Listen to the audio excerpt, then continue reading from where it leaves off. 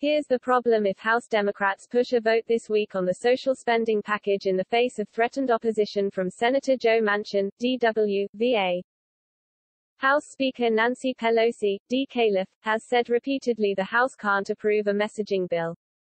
It must be a bill which can also pass the Senate. So if the House forges ahead, they have a problem. Such a bill, not pre-baked with Manchin and other Senate Democrats, would inevitably face changes in the Senate. That means the Senate would have to bounce whatever bill it passes, if it passes something, back to the House. Keep in mind that Progressive Caucus Chairwoman Pramila Jayapal, D-Wash, has backed away slightly from the demand that the bill be signed off on by the likes of Manchin and Senator Kyrsten Sinema, D. Arizona. Jayapal has now pivoted to asserting that she presumes the Senate will pass something progressives will accept, because it has buy-in from President Biden. A unilateral vote by the House this week likely means the Senate must change things. It also means that progressives may not get something back that they're enthused by, unless President Biden gives them air cover.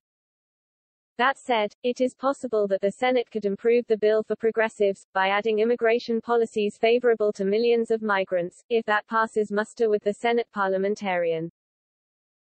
Regardless, changes in the bill could mean that House progressives feel they're getting jammed by the Senate, and that's unacceptable. This also would easily stretch out the process into December. It would also dramatically increase chances that Democrats eventually have to shove the social spending bill, maybe the infrastructure bill, a bill to avert a government shutdown and a plan to hike the debt ceiling into a massive bill at Christmas.